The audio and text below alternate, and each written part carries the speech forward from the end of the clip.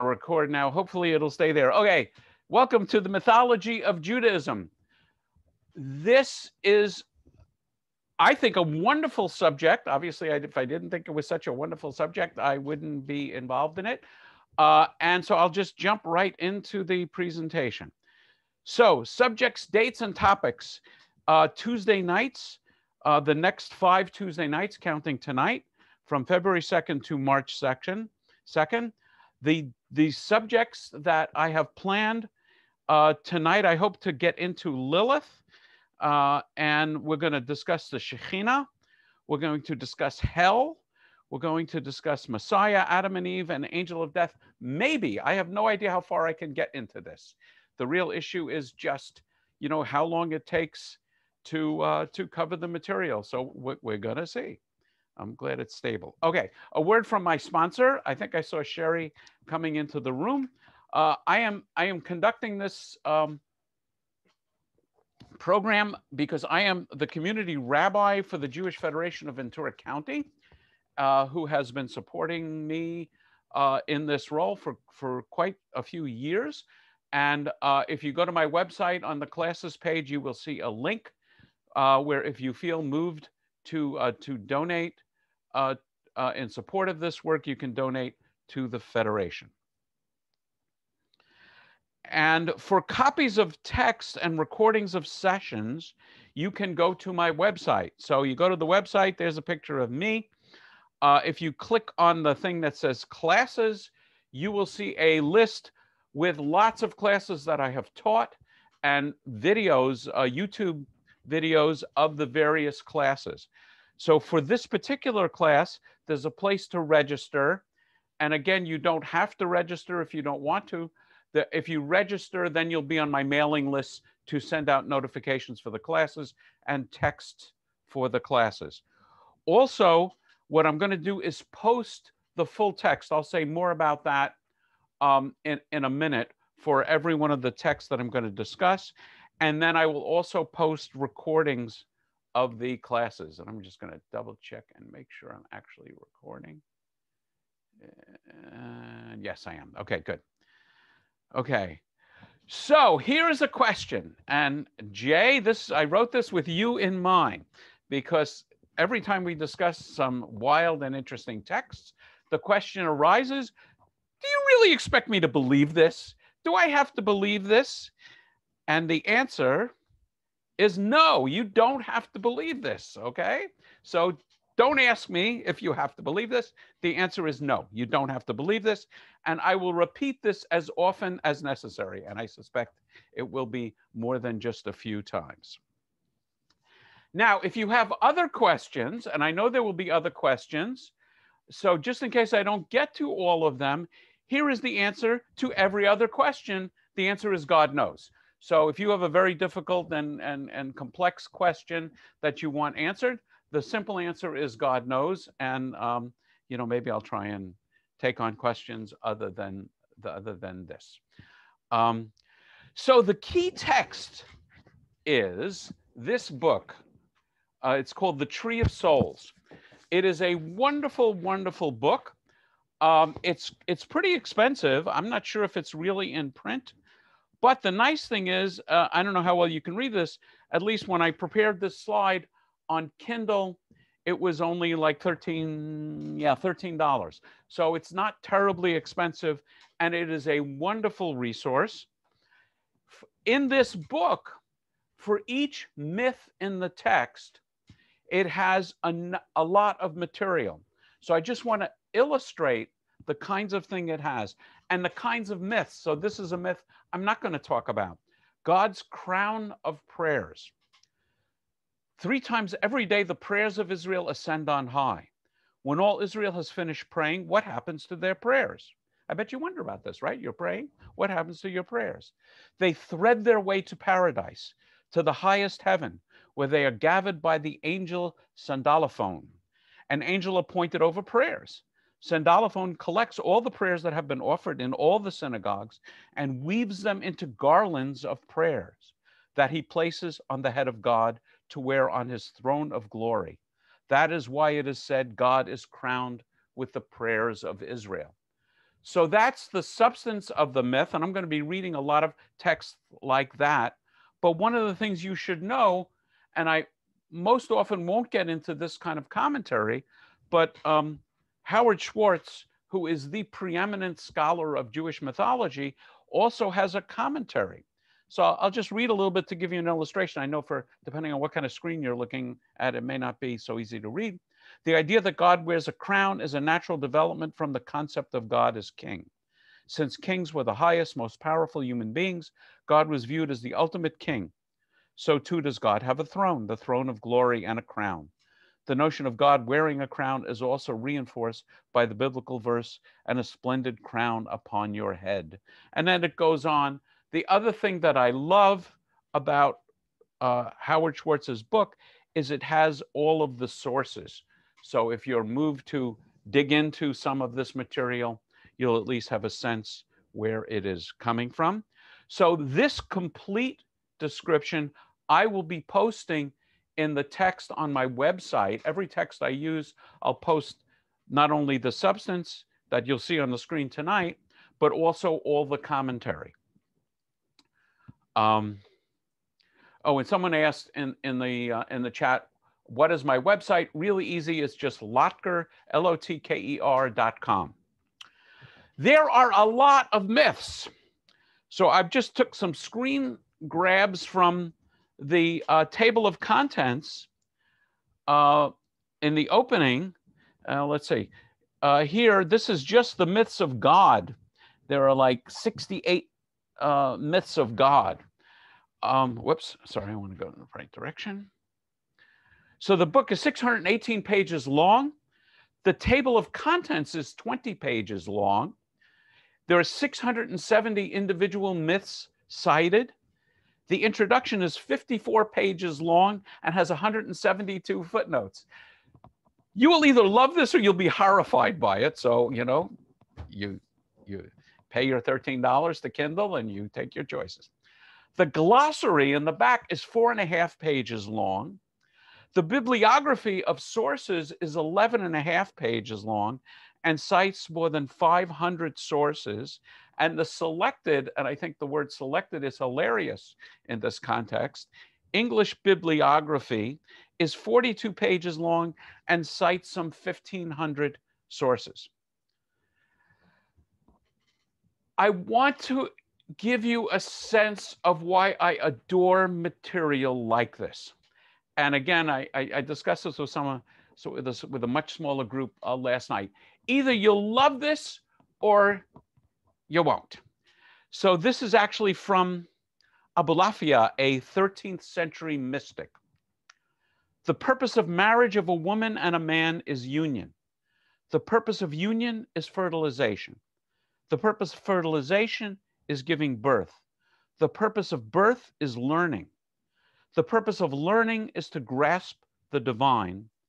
The purpose of apprehending, of deeply understanding the divine, is to maintain the endurance of one who apprehends with the joy of apprehension.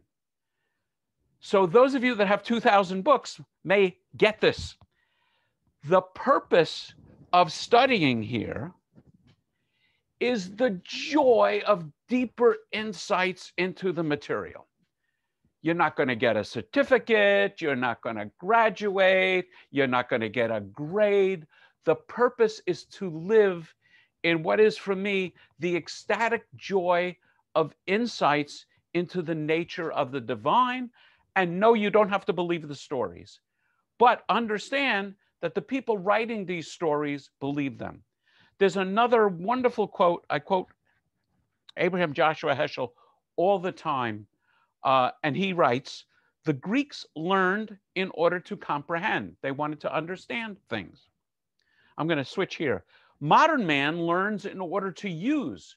Modern man learns things in order to use. I'm trying to learn how to use Zoom. For a lot of people, share screen, you know, a new microphone that works a little better than the old one. So for modern man, the key question is, how useful is this material? The Hebrews learned in order to revere. For Jews, for our tradition, the purpose of learning is to be in awe. So that's the underlying theme of this. And it's also really fun. Somebody's raising the question, can you define myths? I will define it in a second. Another thing about Jewish spirituality, which is important to understand and bear in mind, is that Jewish spirituality begins with the study of sacred texts. The presumption and the understanding is our sacred text, Bible, Bible, Talmud, Midrash, Zohar, I'll be introducing lots of texts and lots of other texts, have, in some sense, have been inspired by God, and they are infinitely deep with meaning and wisdom and insight. So why do we keep reading the Torah over and over again? You know, there's a saying, the question is not how many times you've been through the Torah. The question is how many times has the Torah been through you? Why do we keep reading the Torah over and over and over again? Because every time we read it, we get another glimpse of what God had in mind in these stories. I like to think of it like a love letter from God. Imagine you're on a desert island. You know, a couple of you are on a desert island in your virtual backgrounds. And you only have one letter from the deepest, truest love of your life. You read it over and over again because you're not going to get another letter from that person. And so if a letter is big or underlined or misspelled or you know, or said in an odd way, instead of just saying, well, it's a typo, you're going to really dig into what was my love trying to teach me by saying the message this way. That's how we read these texts, and you'll see it. And in Judaism, words are things. The same word, devarim, that means words also means things. There is nothing more real in Judaism as words. Words are very important. So how will we approach this subject? We will approach this subject by reading lots of texts. And that's what Jews did. We focus on texts as brilliant minds that we've developed in Judaism. We didn't focus on a lot of things. We didn't focus on great art. We didn't focus on fantastic sculpture.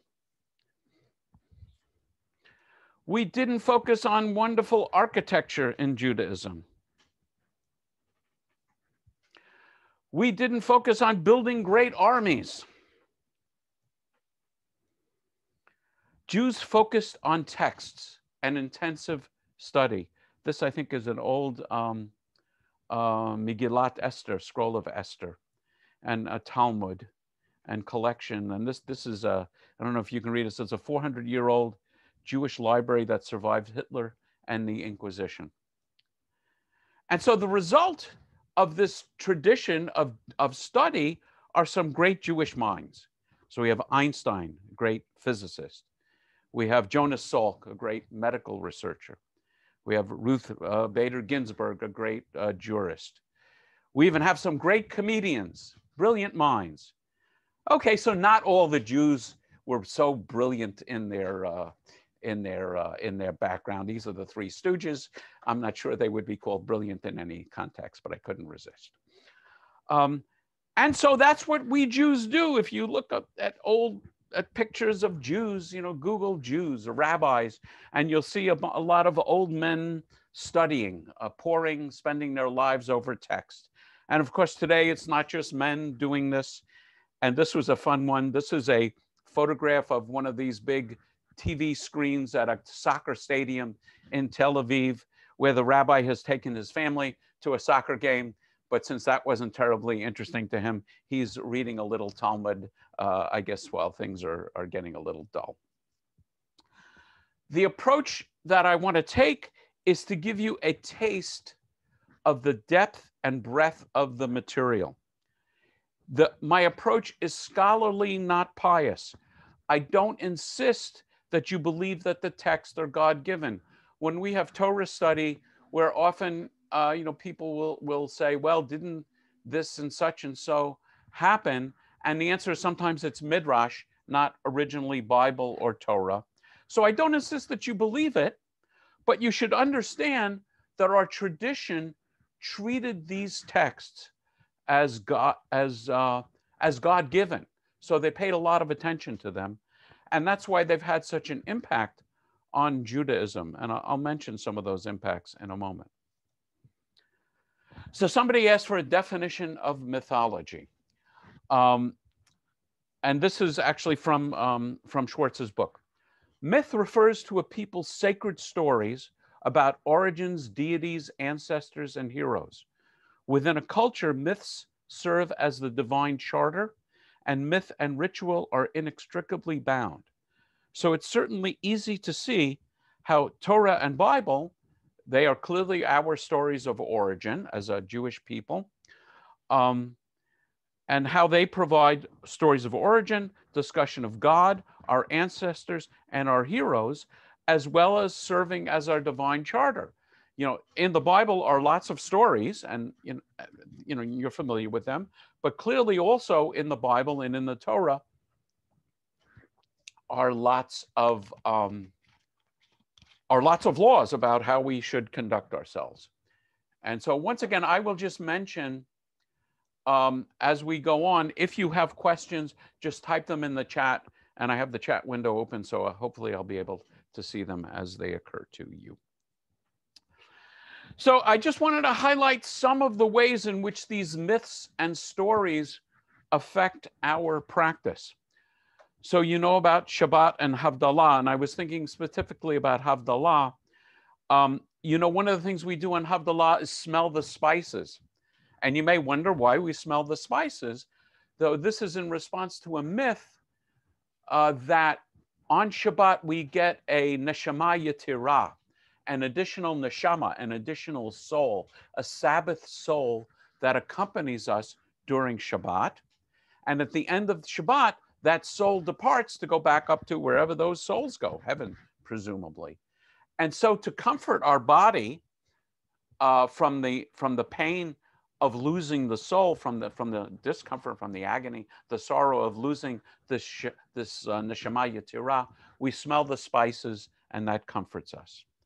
The mourner's Kaddish, I think all of you who are Jewish are familiar with the mourner's Kaddish, and the fact that we say it during Shiva, we say it, you know, in the period right after someone has died, and we say it repeatedly on the anniversary of the person's passing. This has to do with the myth of the journey of the soul from this world to the next world. And the understanding is that the Kaddish, which is mostly Aramaic, praising God in the name of the person who has departed, that journey is assisted in its progress from this world to the next world by people praising God in the departed's name. At the Passover Seder, we reenact the story. I mean, we could just read the Bible and you know, read about Exodus, but the Seder really takes the mythology, the stories in the Bible, and amplifies them by getting the versions that are in the Talmud. And then, as you know, we reenact the story. We don't say, well, there were slaves. We say, Avadim Hayinu, we were slaves. We eat the bread of slavery, and then we transform that bread of slavery into the bread of freedom. We eat foods that remind us of the story: bitter herbs, salt water. We have actions opening the door for Elijah. There's a whole mythology about, this huge mythology about Elijah, chametz, afikomen, and so on. Lots and lots of reasons. My point is, these myths enter our Jewish practice. Tashlich, the rabbis have been uncomfortable with tashlich for about 1,000 years. This idea that we can get rid of our sins by casting breadcrumbs into water on Rosh Hashanah. Sounding the shofar on Rosh Hashanah, one myth says that when God hears the shofar, it causes God to get up from God's chair, which is the throne of judgment, and justice, to move over to the throne of mercy. The pilgrimage holidays. In the Bible, Pesach, Sukkot, and Shavuot are agricultural holidays. The Talmud expanded them by having myths about them being historical holidays as well as just agricultural holidays. Mythology in Judaism. And I do see questions are coming up, and I will pause in a moment and address some of them. There is a wide array, a huge array of mythological figures, and they are understood to be aspects of the Godhead. So this is a sort of an insight and an attitude that I would say is not something we're very used to. So I sometimes just think of it like this. The philosophers like Maimonides, living about 1,000 years ago, about 800 years ago, very much followed Aristotle with the idea that God is purely spiritual. God is not physical. God doesn't have an arm. God doesn't have an eye, and so on. In mythology, particularly in Kabbalah, the rabbis go, or the Kabbalists go overboard in the opposite direction. So instead of having no image of God, they will have dozens and maybe even scores and hundreds of different images of God, with the idea that each one of these images give us a little more insight into the nature of God. I don't believe they should be taken literally. I think they should be taken poetically. So all of these creatures, the angels and so on, the dark side and the light side, God's, you'll see it. We're going to get into God's male aspect and female aspect, are aspects of the nature of God, of the Godhead.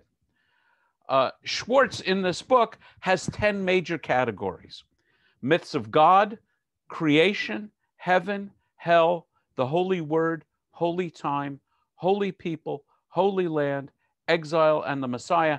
And his book is organized into these 10 sections. And we don't have enough time in 5 sessions to even begin to cover them. Judaism's foundational myth, if we have one central myth in Judaism, the foundational central myth in Judaism is that we are in a covenant with God. A covenant with God is almost a quasi-legal arrangement, that God has undertaken certain representations and promises to the Jewish people or to all humanity. And we, the Jewish people, therefore have an obligation to God, and both sides are bound by it. This is a radical change from concepts of God. You know, if you look at the Greek gods, the Roman gods, Egyptian gods, they play pranks, they rape, they steal, they do all kinds of crazy things. I know some of you in your notes registering for this class are far more knowledgeable about mythology than I. In Judaism, the idea is God is just, is rational, and God is actually bound to God's own principles and the terms of the brit, the covenant that God has entered into with the Jewish people. And then the myths just go on, and they aren't all consistent with each other. So, you know, in reading the introduction, Schwartz mentioned there are more than 100 creation myths in Judaism, more than any other kind of myth. The rabbis were interested in the stories of creation. I want to spend some time talking about the Midrashic method in Judaism. Many of you, well, actually, let me just pause and look at some of the questions that have arisen. Someone asked, why do we say Kaddish for only 11 months? We'll see that when we talk about hell. I would say the predominating myth about the punishment in the afterlife is a place of punishment called Gehenna. And the idea is, unless you've committed some absolutely horrible sin, you're only in Gehenna for a maximum of 1 year. And you will be all delighted to know that you get Shabbat off. We'll actually read that myth sometime in the next few weeks. So once a week for Shabbat, you get to leave Gehenna, take a little break. You actually, my East Coast friends will happy to know that it's hot in Gehenna, but you can pile up some snow and bring it back with you into Gehenna, if I remember that myth correctly. And you're only there a maximum for 12 months. So you say Kaddish to help your loved one, parents, you say Kaddish to help your parents while they're in Gehenna, to hopefully get them out quicker. And you say it while they're there. Now, why do we say it for 11 months rather than 12 months? Well, you don't want to make a public statement to your entire synagogue community that is, listen, I know mom, I know dad, they are going to take every last day to pay for what they did. And you don't want to say, well, my parents are saints, so they're only going to be there for 10 minutes because, who knows what they really did. So that's why we say Kaddish for 11 months. What is the concept of higher levels in the afterlife? Makes me think of Neoplatonic contemplation, but that came a lot after the Jews. It may have come a lot after the Jews, but not after the dates of these texts. So these texts and Midrash will be influenced by these ideas, and we'll actually see a discussion of that, of the higher levels. Avatars is a question. I don't know what's meant by that question. Can you comment on the observation that there's a connection between myth and behavior? Yeah, I mean, one example is we have a myth about how long you stay in Gehenna, and that leads to Jewish law, which says you should say Kaddish for your parents for 11 months. What's the spectrum of Jewish beliefs that the Holocaust broke the covenant? What I would say is probably most people would say that the Jews broke the covenant. What one of my teachers, Yitz Greenberg, says about the Holocaust is that it ushers into a new era of the relationship between God and the Jewish people. And I'll just digress for a second on that. What he says, and Yitz Greenberg is a liberal Orthodox rabbi, which makes him unusual to begin with. And what he says is, in the first sort of period of Jewish history, God is clearly in charge. So this is Torah, this is Bible, God's splitting seas, God's giving manna, God's giving water from the rock, God's doing all kinds of great miracles. And that takes us up to the point where the temple is standing and then the temple is destroyed. Once the temple is destroyed, Rabbi Greenberg says that by and large, the rabbis are in charge and God is not in charge. And there's a wonderful story in the Talmud, I don't think I have it in this class, where rabbis are arguing about a point of Jewish law, and God shows up and says, no, do it this way. And the rabbis say, who asked you? I mean, you've had your shot, you gave us revelation, you turned over to us the job of making Jewish law, mind your own business. And God's response is to laugh and say, my children have bested me. So that's the second phase, when the rabbis are by and large in charge. What Rabbi Greenberg says with the Holocaust, the covenant, the basic outline of the covenant, has entered another stage where by and large Israel is in charge. My people are in charge, and the rabbis no longer set the rules. People are going to do what people are going to do. And that's certainly the subject of a long discussion. Okay. Midrash. Midrash comes from the Hebrew verb lirdrosh, which means to draw out. So the basic idea is, when we read the biblical text, we often find that questions arise. Anybody that's ever been to Torah study knows this deeply. You read the text and questions occur to you. And probably if they've occurred to you, they've occurred to other people as well. So by digging into the text, the authors of Midrash, typically rabbis, are trying to come up with explanations of these sort of inconsistencies, challenges, and questions. By the way, I'm delighted to announce that there are 76 screens on. So thank you so much for the honor of coming, the honor you do me in coming. So I want to give you an example of Midrash and why the problem arises and how the rabbis address these problems. And I think anybody that studied the opening description of Genesis, of the creation of the universe, notices that on the very first day, God says, "Let there be light," and there was light. But the sun, the moon, and the stars weren't created until the fourth day. This is just simple reading of the text. So the obvious question arises, what was the light on the first day that is different than the light of the sun and the moon and the stars? So I just have a couple of examples of how the rabbis address that.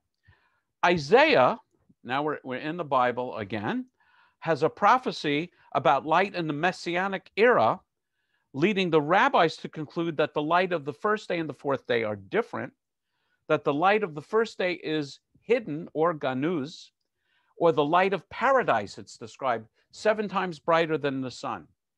So we have this somehow unique light that was created on the first day.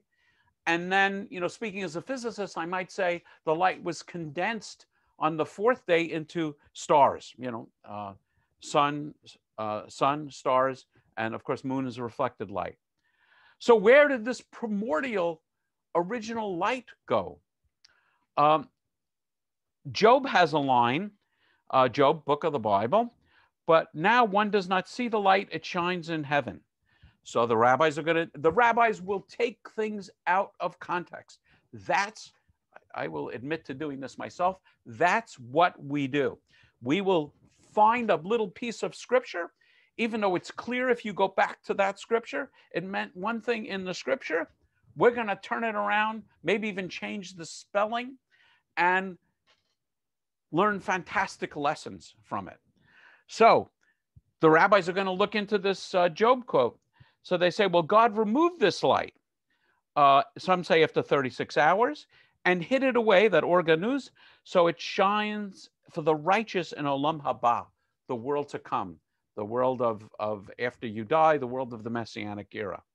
Some say that light lasted until Adam and Eve ate the fruit. The Zohar teaches that whenever the Torah is studied at night, we're studying Torah at night. Remember, Torah means more than just the first 5 books of the Bible. The hidden light, a single ray comes from the hidden light and stretches forth to those who study. So look around at a source of light that is now shining on you in your room where you are. Maybe it's coming from the screen. That's the light of the first day of creation. It's hidden, and it appears when you study Torah. You're really getting it out of the brilliance of the Torah. You may have heard the words Zohar. Zohar means radiance and splendor.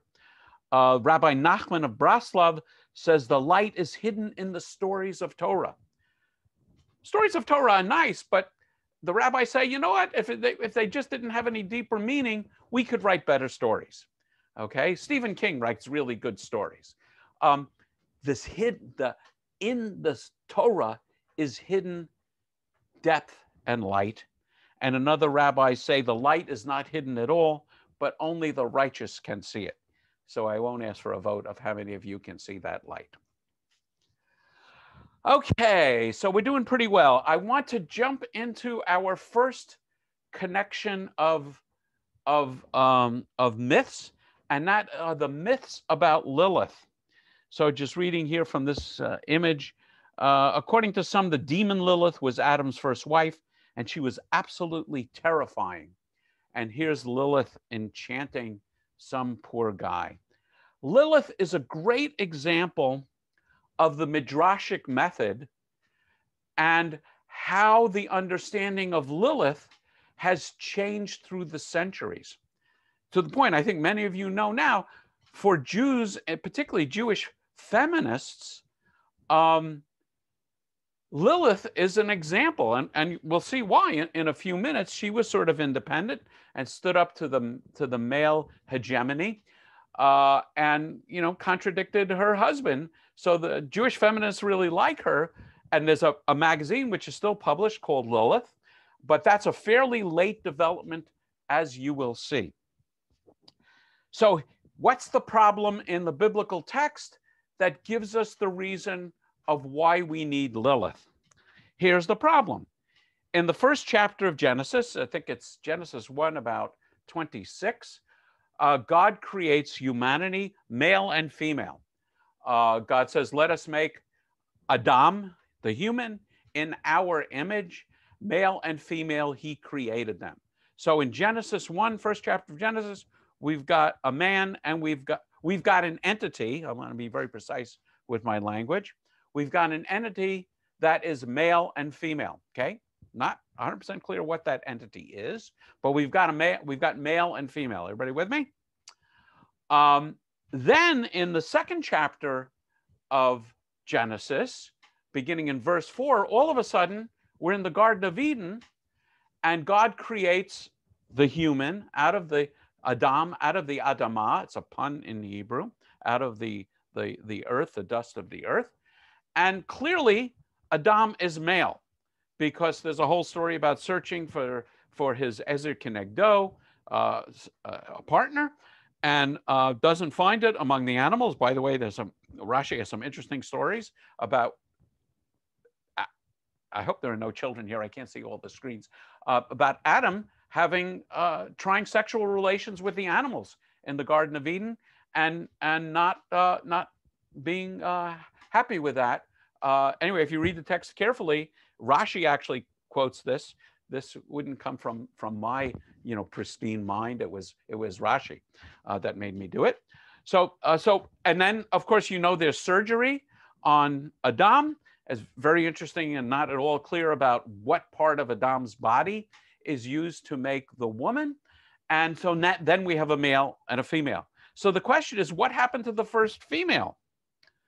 The Jewish mythology identifies her as Lilith. Lilith doesn't appear in the biblical text at all. And that mythology has grown and grown and grown over the centuries and keeps growing. So I'm going to quote some of the texts, but to summarize, Lilith is expelled by Adam for disobedience. And the story, and you'll see it in one of the texts, is she refuses just to be on the bottom during sex. She wanted to be on top. I don't know why this upset Adam. Maybe I shouldn't comment any further on this. But anyway, it did. And so she is expelled. Mythology then starts pursuing the question of, well, whatever happened to Lilith? And it turns out she's taking demons on as lovers, okay, creating generations of demons. And some myths have her stealing the seed of mortal men during their nocturnal emissions and creating a breed of half human, half demonic creatures. And we'll actually read some of those myths. She becomes a queen of demons who is a threat to the lives of babies unless you protect the babies with an amulet. And you'll see an example of what should be written on this amulet. And in modern times, as I mentioned, she becomes a role model for Jewish feminism. And today, Lilith is a quarterly magazine for Jewish feminism, published first in 1976. And once again, if you have questions, just type them in the chat and I will keep an eye on it. So we're going to begin, after I take a drink of water, with some myths about Lilith.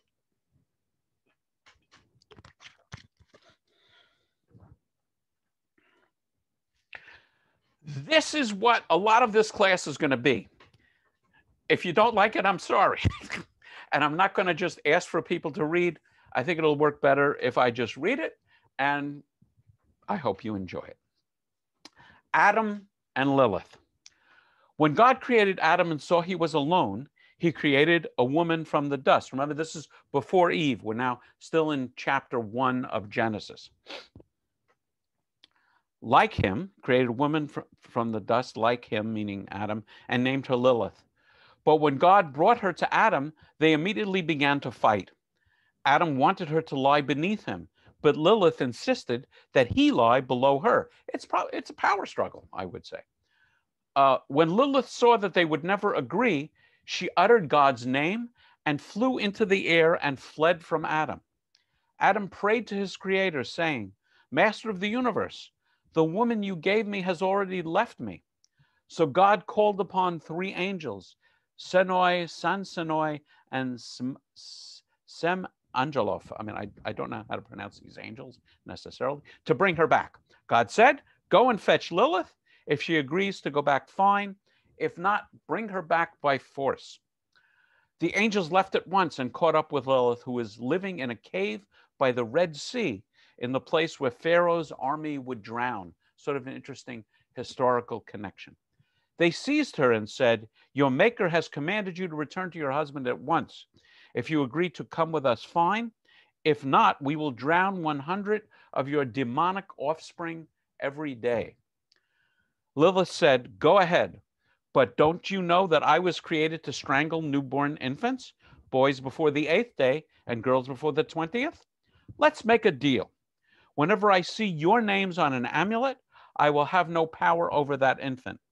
When the angels saw that it was best that this was the best they would get from her, they agreed, so long as 100 of her demon children perish every day. That is why 100 of Lilith's demon offspring perish daily, and that is why the names of the 3 angels are written on the amulets hung above the bed of the newborn children. And when Lilith sees the names of the angels, she remembers her oath and leaves those children alone. Somebody, Cheryl asked the question, how do we know the angels' names? I don't know. More mythology. There is many of you know the books by Maggie Anton. She wrote 3 books in the series, The Daughters of Rashi. I don't think, I'm looking to see if I have it. I think I gave this book I sent this book to somebody else. She's now started a new series about the early stages of writing the Talmud. And I can't remember the name of the book, but it is all about the sort of magical amulets and bowls that are written with names on it and smashed and incantations. And again, medieval Jewish history, as described in the Talmud, is filled with this stuff. Somebody asked, are amulets with an angel's name sold somewhere? I wouldn't be at all surprised. You may have, heard that. And when you go to Israel, you're walking down the street, people will try and put a red string on your wrist. And your Rabbi, thank you, Gigi, Rav Chizda's daughters. And I think there are 2 books out at the moment, and I think she's working on a 3rd one. I don't know the earliest reference to Lilith. And I do think that this has the source of the red bendel Robin asks about on a baby's crib. There's also a red ribbon from the story of Joshua invading Jericho. People hung a red ribbon. So you have all of these things, and Lilith's amulets are on sale at Etsy. Get it now before the class is over for special protection, particularly those of you who are about to give birth. I'm trying to see closely. It doesn't look like anybody is at least in active labor. Okay, and this is Alpha Beta de Ben Sirah, and I don't know, even the dates of that, but my guess is this is pretty early. Okay, this is a fun one.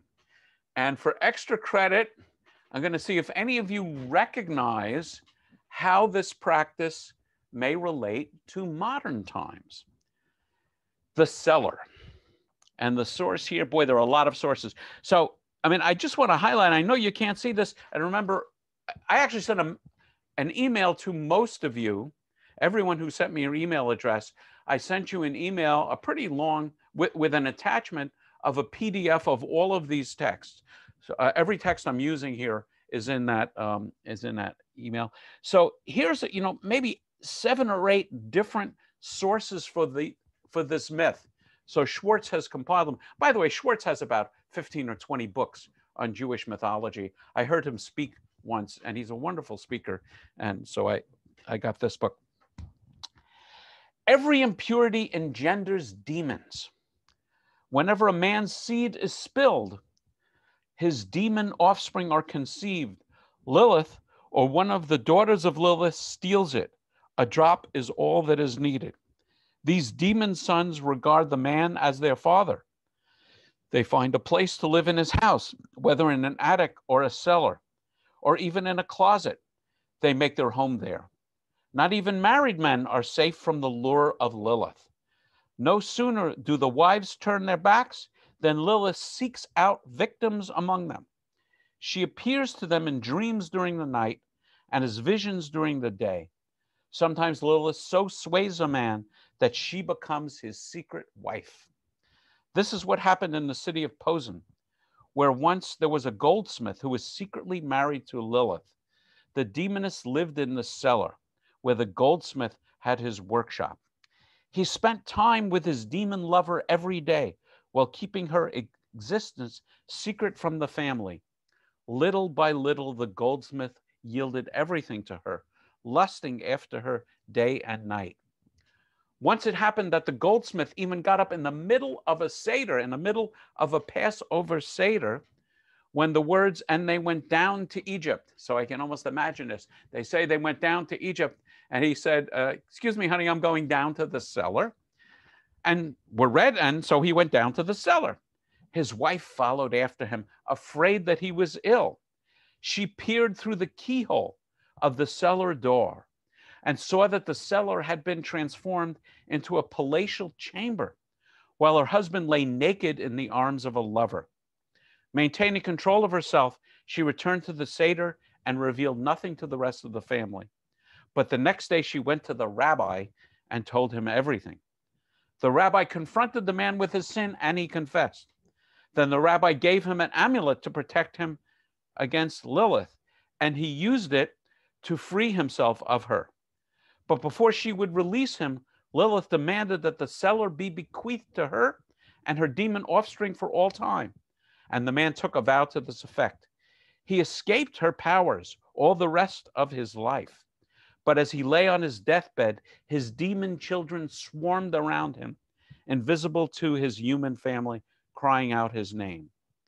After his death, the house became known as being haunted. Eventually, it was sold, and the new owner had a workman break open the door to the cellar, which had been nailed shut.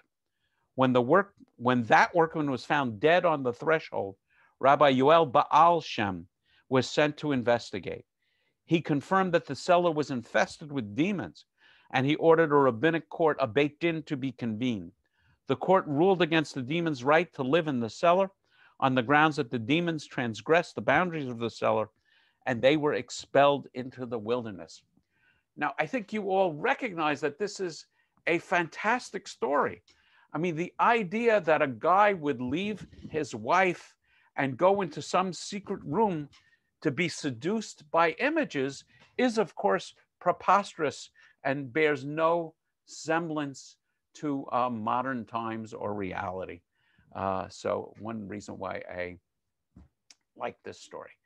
So a blue chamsa so someone says, my dad made me put a blue chamsa on my son during Milah. I've never heard of that custom, but the idea of an amulet when your life is at risk or threatened, is very common. I mean, again, most of you, particularly, well, I would say not just the Ashkenazim, know of the evil eye and the word kenahara.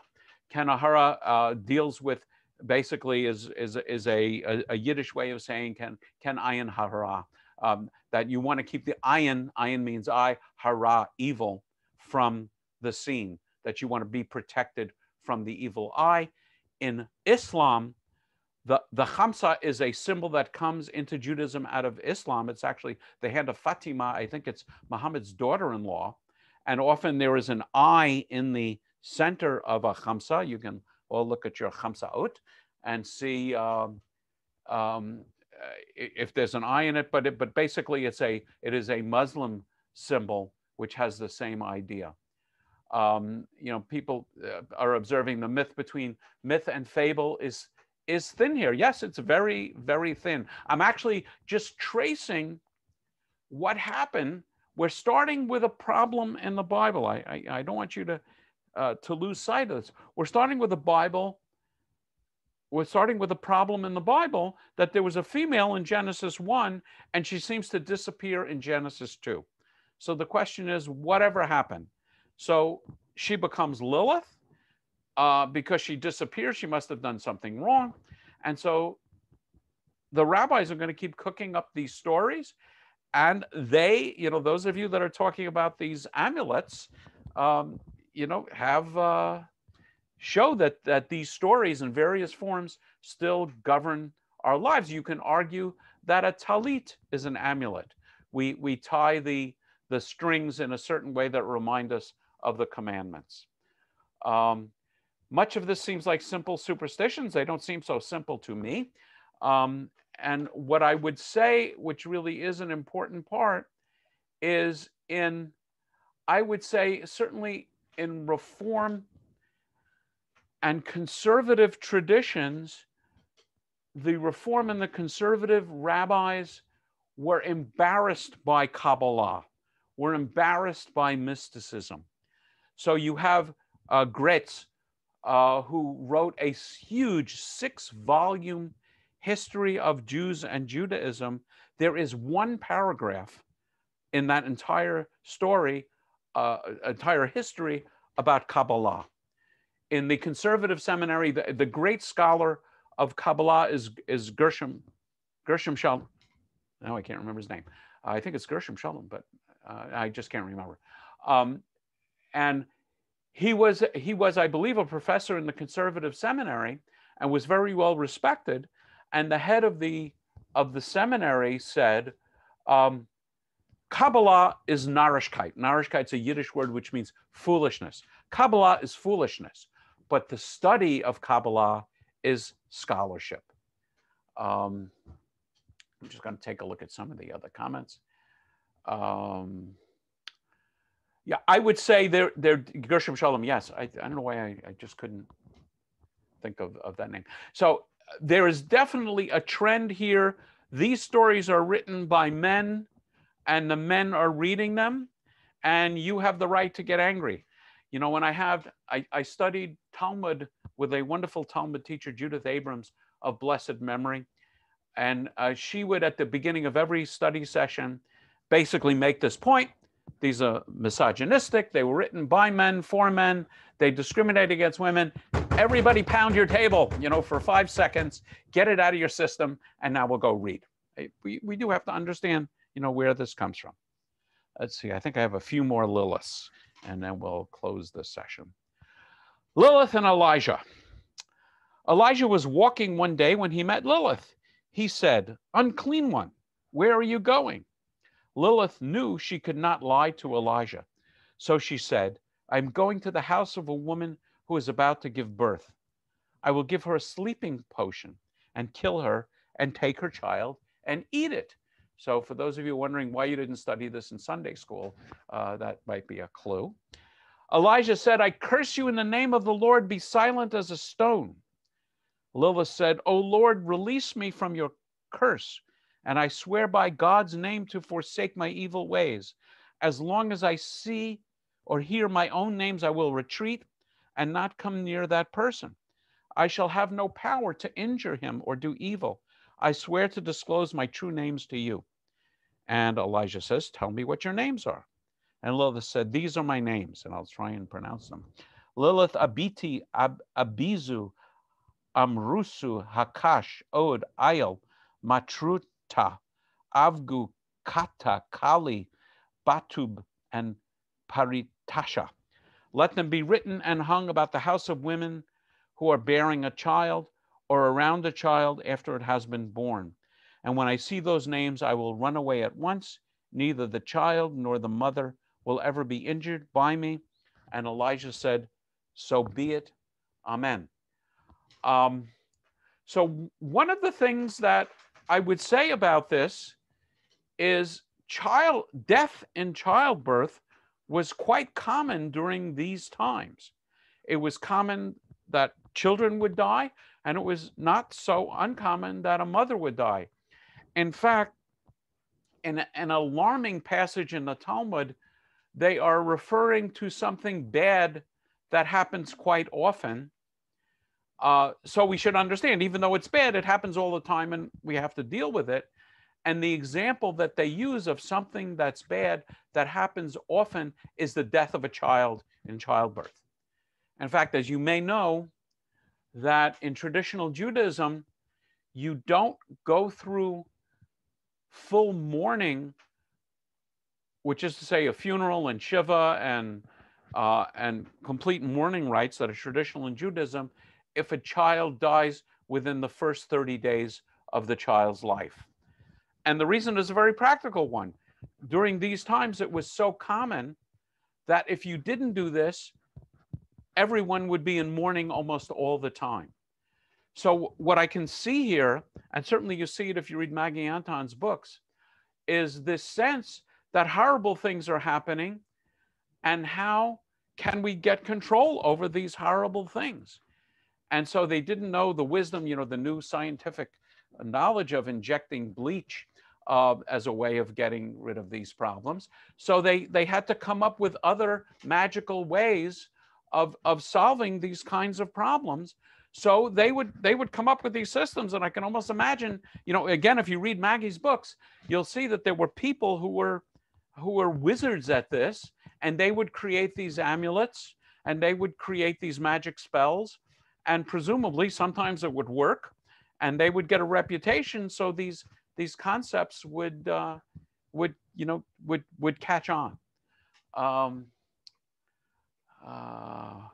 Just glancing. Lilith is the forebearer, someone is writing, of the blood of the lamb on the lintels of Jews' houses in Exodus, so the angel of death. So I would say the idea of an amulet, of a protective element, certainly has to do with the blood on the doorposts. And it's not just any blood, it's the blood of a lamb or a ram, which was a god in Egypt.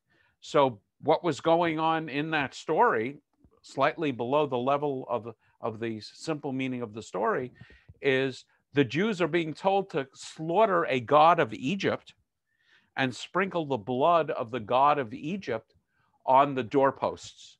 And that would protect them. And basically, it's a very public way of saying, I don't believe in the gods of Egypt. I believe, in the God of the Israelites. And in fact, as I've observed many, many times, that every one of the plagues is actually aimed at one of the gods of Egypt. What is Lilith? Is a Hebrew word. And I think it's mentioned somewhere in the Bible, not very much connected in this story. And I just don't remember where, but I do recall reading it in Schwartz's book. Okay, now we're going to have some more fun with Lilith. Lilith becomes God's bride.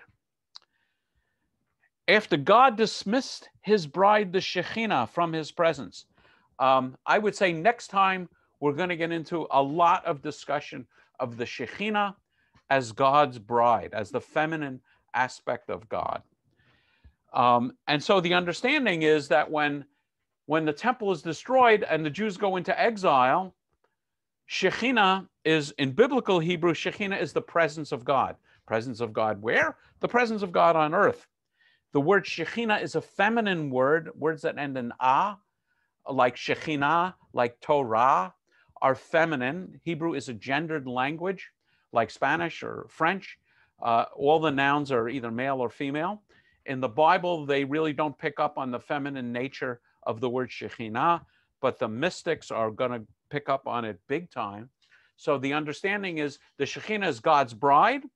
When the Israelites go into exile, God's presence goes with them. Who is God's presence? The Shechinah. So it's almost as if God and the Shechinah have a separation. And we'll see that when we read texts on the Shechinah.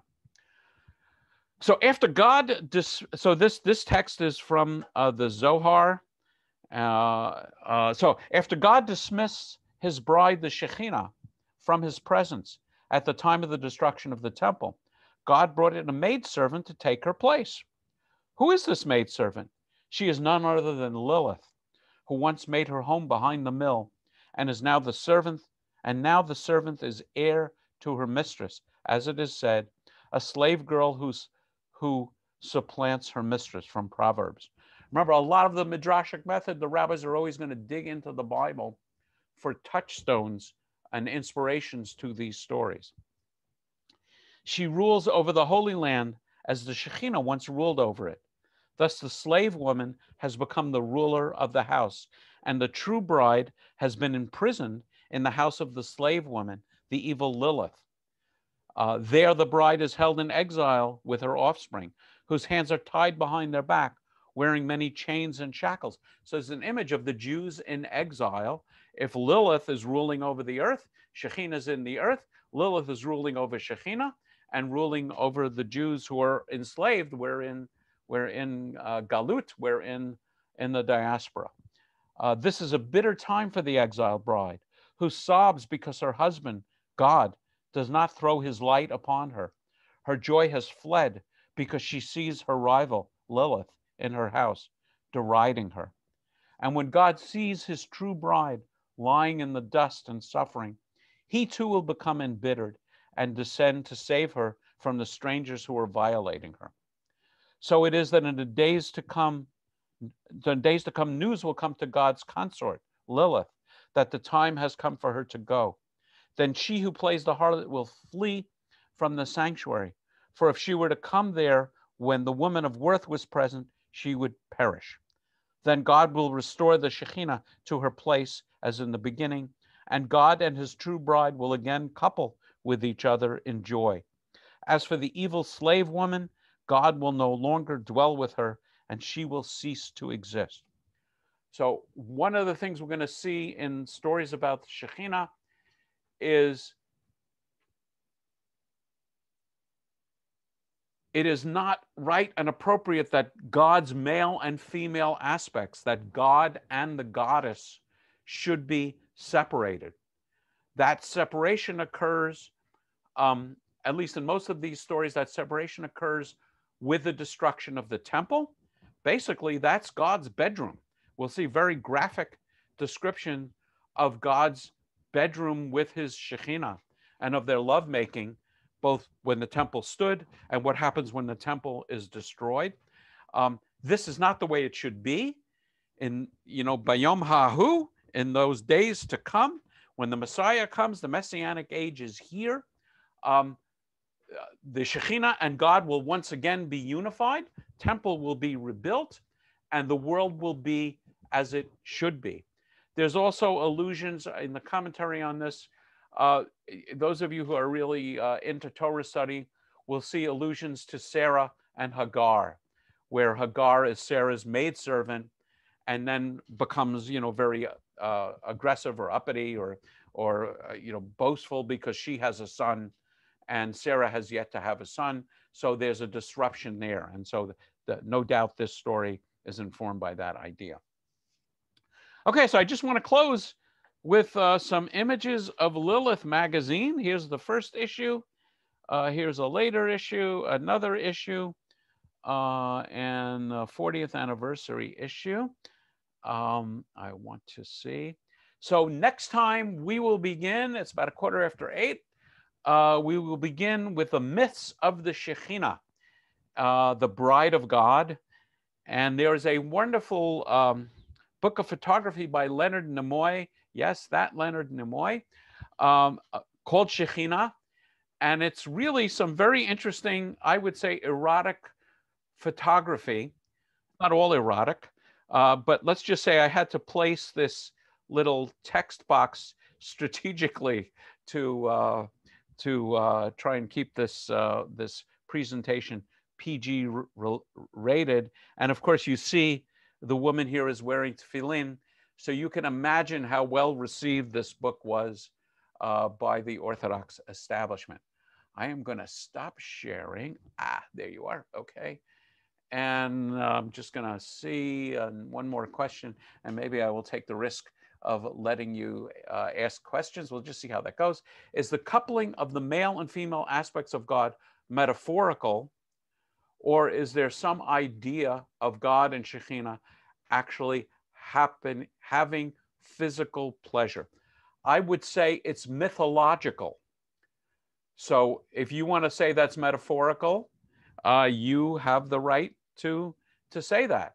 I would say the authors of these stories are taking these ideas very, very seriously. And so they're trying My understanding of this is they are trying to help us understand the nature of God by addressing the sexuality of God and God's male and female aspects. And so, is it metaphorical? I would say it's mythological. I would say, I wouldn't take these stories literally, just as I don't take Torah literally. I don't take the story of Adam and Eve literally. I don't take the story of Noah's Ark literally. But it is a foundational myth for Jews and Judaism. Okay, it is 8:15, and you have the right to remain silent. You have the right to leave. You have the right to go to sleep. I know it's 11:15 for some of you, but if people want to ask questions live, I'm just going to see how this goes. You can unmute yourself and ask a question. I am delighted to say we had like 76 people right up to the end. Some people are leaving, and that's fine. So if anybody wants to make a comment, I'm still recording. Maybe I'll stop recording, so people might feel a little freer to make those comments.